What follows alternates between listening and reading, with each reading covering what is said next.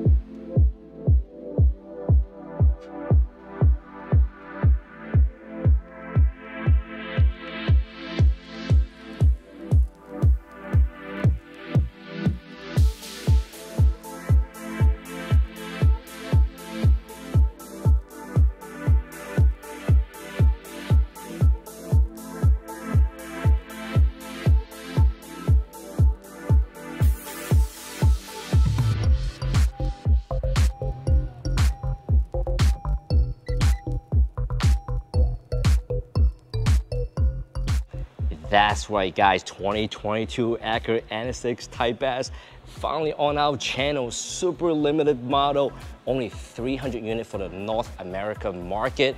And this car finished in this beautiful Long Beach blue pearl, one of my favorite color on NC1 NSX. Silver caliper along with the orchid interior.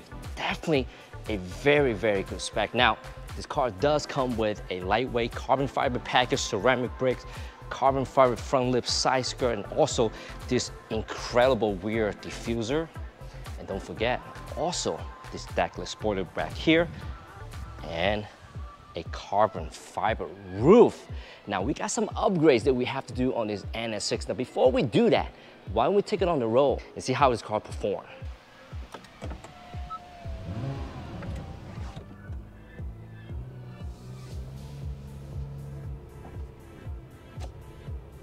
You know, guys, I gotta say I'm very, very fortunate able to get behind the wheel on this ultra limited 2022 NSX Type-S with 600 horsepower between the engine and the hybrid system, which is about 27 horsepower more than the previous NSX. Man, this car feels so much different. Just like the first generation NSX, the second generation NSX still very driver focused, and I feel directly connected to the car. And with all this cool technology, man, it's just a plus. Now I've been driving this car on sport mode for quite a while now. Now I'm gonna switch it up to Sport Plus. My God, the exhaust sound is just incredible in this car here. It's not overwhelming, it is just perfect. Personally, I wish it has a little bit more drama, and this is exactly what we'll be doing tonight. In just a little bit, we'll be arriving back to the shop, and we're gonna show you a few things what we will be doing, and it's gonna blow you guys' mind. And now we got a car in the shop, John. What are we doing that we're gonna blow their mind? So, the owner of this car, Jonathan, his previous 17, it was pretty well known. It was wrapped yellow, and it had a whole list of SOS parts on it, from eye-lift, downpipes, exhaust, JB4, a whole bunch of stuff. Well, 99% of that stuff crosses over to this car. So we're getting ready to lower the car, put an eye-lift, which is like a lift kind of suspension mod, so that if you hit an obstacle, you can raise the car to avoid it. And we're also going to be doing the JB4 tuner, which we had to send to Science of Speed to have a new flash put on it. Then we're going to install some Pride downpipes. The old downpipes, they didn't make it with the car. We left them on the old car. So at this point, we have a set of Pride. They're a company we've worked with before. This is our first time using their Downpipes. I've heard nothing but good stuff from them, so we're gonna go ahead and give them a shot. We have the Science of Speed valved exhaust for the car as well. We have a set of Euro headlights that John had modified to remove to make it look like the Type S, which this part is black. This lens is clear. So we have a set of those to put on as well. And this will be a highly modified Type S. Also a set of wheel spacers. Now with all that we're going to be doing, obviously going to be pretty extensive. How are we going to start this? So we've worked on quite a few of these. No Type S's yet. This is brand new. This car's something we haven't done, but mechanically it's pretty much the same thing as the previous model. So what we're going to start by doing is removing the wheels, removing all of the bottom plates and trays under the car. We're going to remove the fender liners, and I think we're going to start with the downpipes and exhaust first, and then move on to the suspension. That eye-lift incorporates a pump that goes here, 2 tanks in the back, and a bunch of lines and hoses we have to run and tap into the car's CAN communication, because the eye-lift works on the cruise control accel and decel to raise and lower the car. It's integrated into the system. So we're going to start with stripping the car down, and you know, this is going to be a few-day process for us. It'll probably look like one night on your video, but for us it's going to take a little bit of time. So we're going to start by breaking it down so it's easy to work on and start taking everything apart. That's the first part.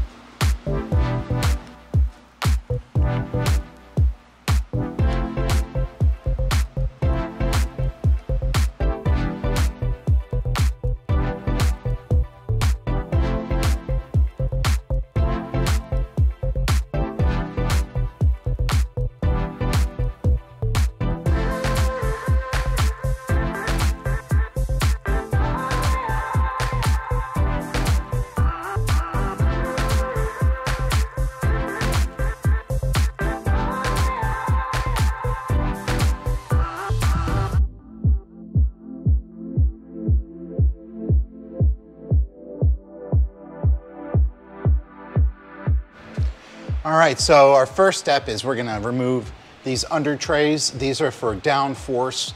The flatter surface of the car creates a negative pressure under the car, creates more downforce, and that's why the bottom of the car is so flat. Under here is where we have stuff that travels from the front of the car to the back of the car, such as coolant lines, electrical components, AC stuff. All this different stuff is all under here. We're gonna remove these plates too, because our air hoses are going to run through this area. And in the back here, this is the engine undercover. Couple interesting things about this is these are aero scoops that do draw air into different parts of the car to create downforce and cooling. This in particular is the inlet for the brake duct over here. You can see it travels into here through the actual chassis, comes out of this port, hits this diverter, and shoots cool air into the backside of the brakes for cooling. So there's a lot of stuff under here that is functional as far as the aero goes for cooling downforce and different stuff like that. So it's pretty cool. And this is another scoop for the brake cooling as well. So there's a lot of extra stuff in here that you don't see on regular cars. I think this is what makes the NSX special in the Honda Acura brand. So we're gonna start by pulling all this off, and there's probably about 10,000 bolts and screws on this, so let's get to it.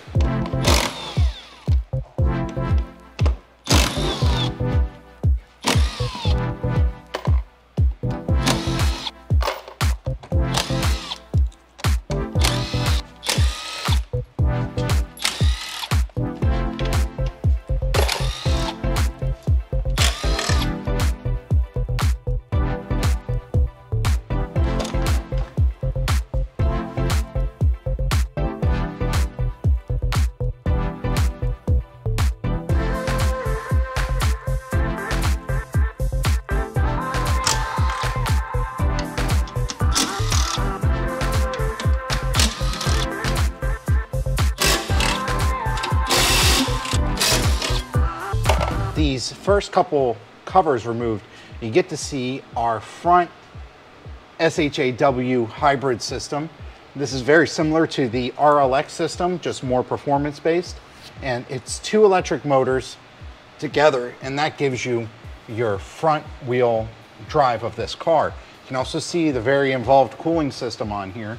And anywhere you see these orange lines here, these are high voltage hybrid lines. So Honda lets everyone know, and every company knows, that this is not a coolant line, and this will kill you if you get involved in it and hurt it. And also you get to see your cooler lines, your coolant lines. We have transmission lines here, we have hydraulic lines. Everything runs just like in the NA1s and NA2s through this port on the bottom side of the car. And that brings us right back to our engine cover. Let's go ahead and work on getting that bad boy off so we can show you more.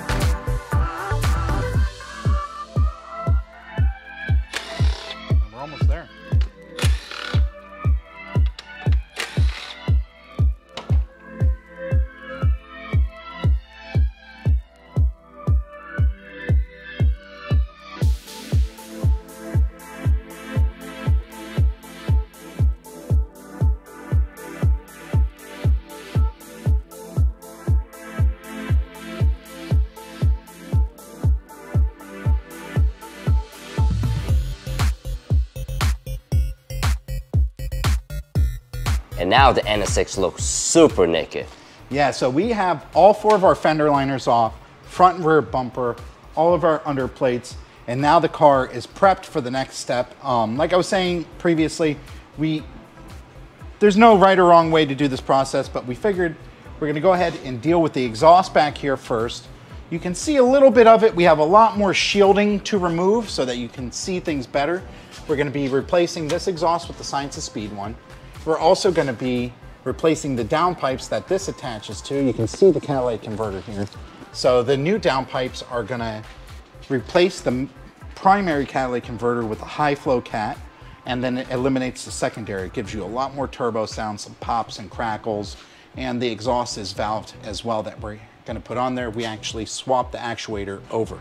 So I'm pretty sure we're gonna be pretty happy with everything going on. The process, starting from the back, then working on the suspension, I think is gonna be our best bet to keep things moving quickly. And the other good thing is we always strip the car down the day before because you want the exhaust to be ice cold when you go to remove the bolts, because the bolts that go from the turbo to the downpipe, they like to lock up if there's any heat in it. They're a pinch style bolt, so that pinch will bite into the bolt and you may have a snap. Now there are 3 studs on your downpipe. We don't really care if those snap because we're going to be replacing that with a new downpipe.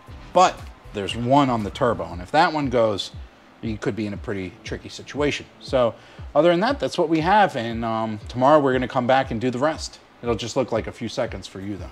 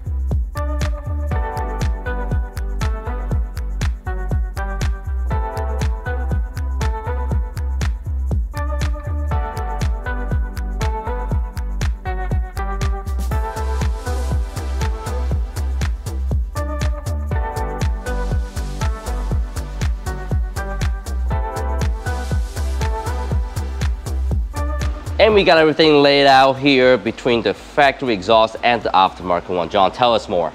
All right, so we'll start with the exhaust here.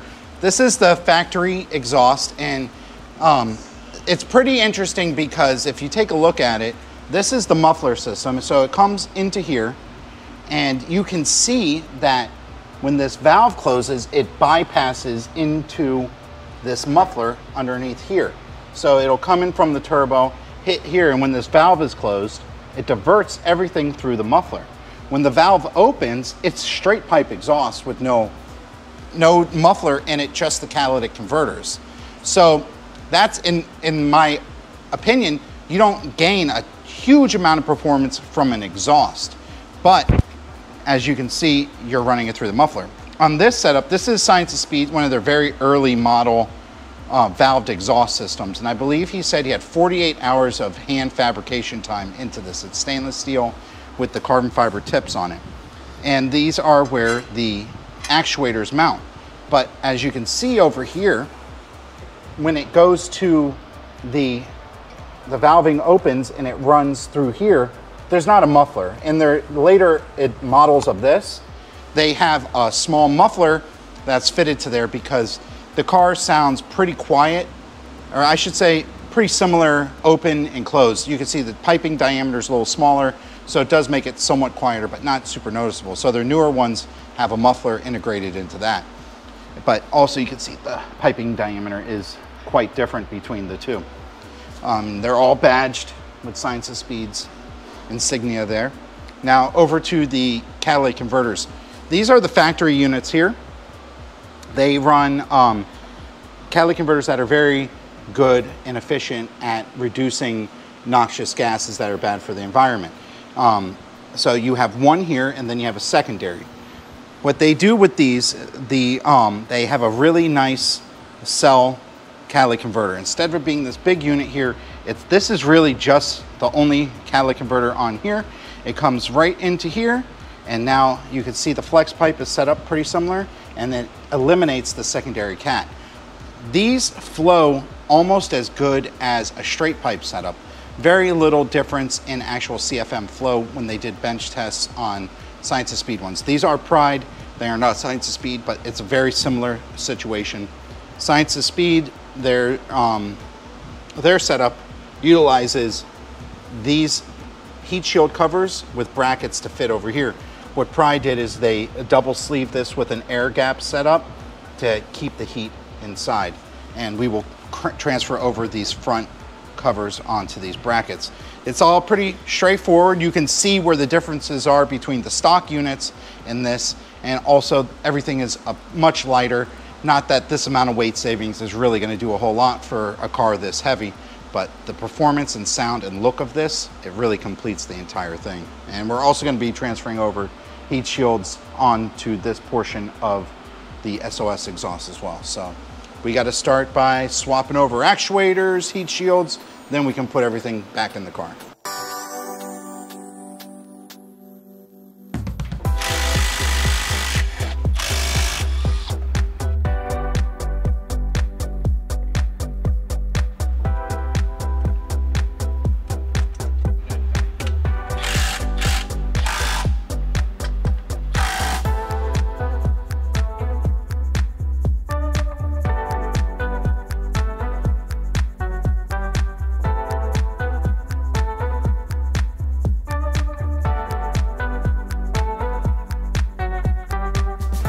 Oh, we've done some weird moves in the past.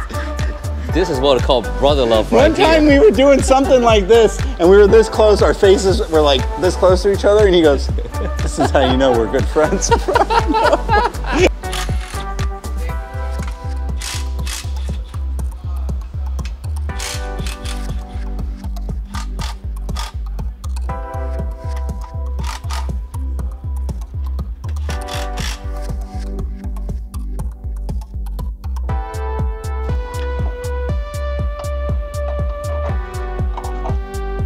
All right, so we have the downpipe fitted into its place.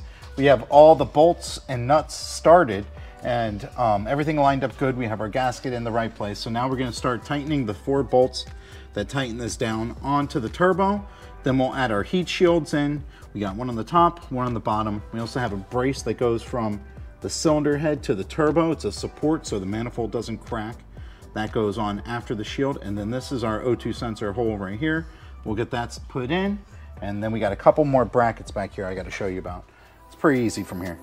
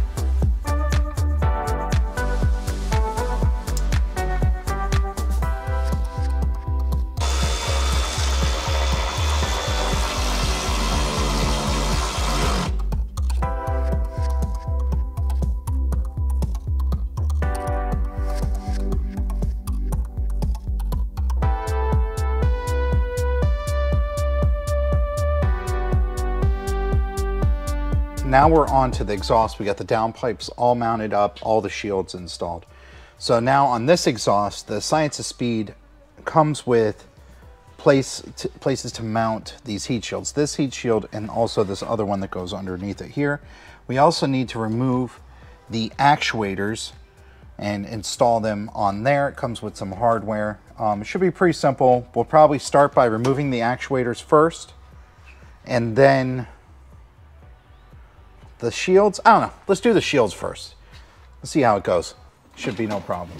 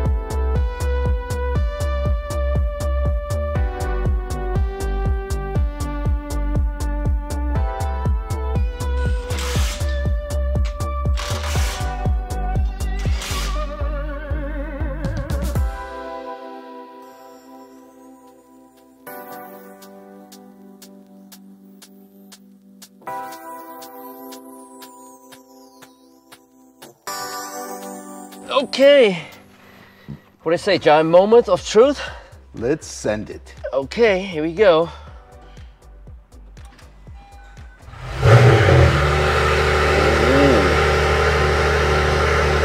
Yes. Oh, I'm gonna go ahead and cycle the valve.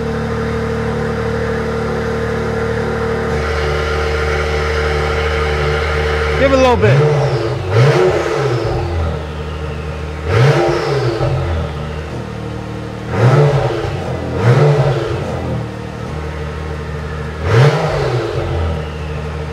I like it. I like it. Sounds good.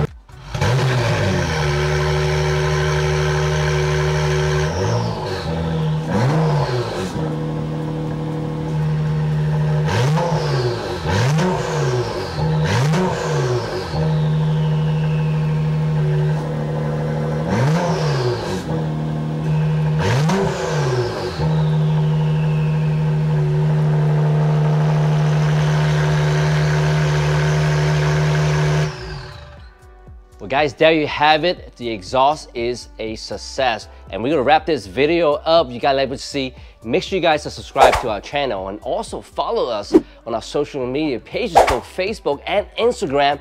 at Acura Honda Classic. My name is Mike, on behalf of Ace Garage. Thank you so much for watching. We'll see you guys next week.